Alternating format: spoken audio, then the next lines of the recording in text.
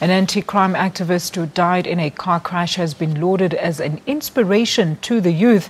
Manenberg's Maruwaan Scullard died during a walk from Johannesburg to Cape Town to raise funds to combat gangsterism. A funeral service was held for him in the township yesterday. Mourning a life cut tragically short, a former heroin addict, Scullard became an intrepid activist who campaigned against drugs and gangsterism. He was a significant community member in Tree of Life. He was a significant family member for his immediate family, and obviously in the wider Manenberg community, he was a beacon of hope.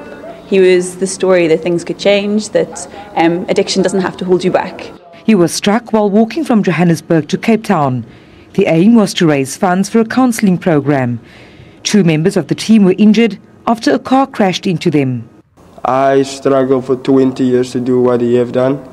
And he showed me in the last year that he's willing enough, he's brave enough to stand up and speak for himself, express his feelings in a manner that weren't harmful to the community. And that's what I want to put out there, follow the example of him. Scullard died as he lived a hero to the people of Manenberg. Vanessa Puna, SABC News, Cape Town.